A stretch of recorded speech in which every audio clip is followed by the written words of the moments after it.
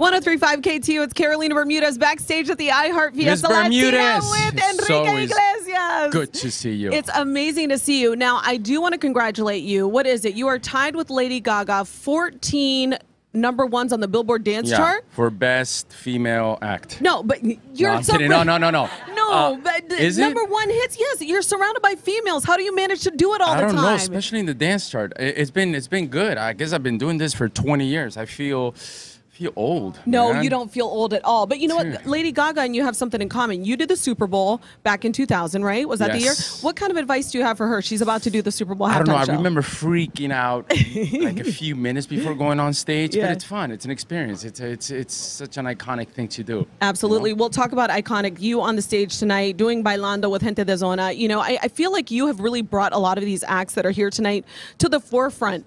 Almost like you're like the padrino. You know? I don't know if I consider myself the padrino. I consider myself very blessed to have been able to work with with people like Gente de Zona artists, with Nicky Jam, with Pitbull. Sure. I mean, it really all comes down to the song. I've always been a firm believer that it comes down to that, and I've been fortunate enough to write, songs that people have reacted to. Well, now, I know you did some work back on How I Met Your Mother and 2.5 Men. When are we going to see you acting again? Oh, you don't want to see me acting I want to see you acting shirtless, if possible. Yeah, of course. That's what you want to see. So nothing in the works as of yet? Nothing in the works. Right now, I'm concentrated on the album, which is already tough as it is. Every album's a pain in the ass because one day you go 3 steps forward, and then the next day you go like 8 steps backwards. Yeah. But I'm trying to just write good songs, and I'm going to take my time and make sure that whatever I put out there. The thing is, you've been doing this for such a long time, so whatever I put out there, I want to make sure that I'm 100% confident, and I'm going to have to sing it 1 billion times. Absolutely. So if I hate you have to love it. If I don't love it, I'm not putting it out. Fantastic. Thank Carolina, you so much for joining us. I love you. It's so great to see you. You look beautiful. I love you. You're the best. Thank you.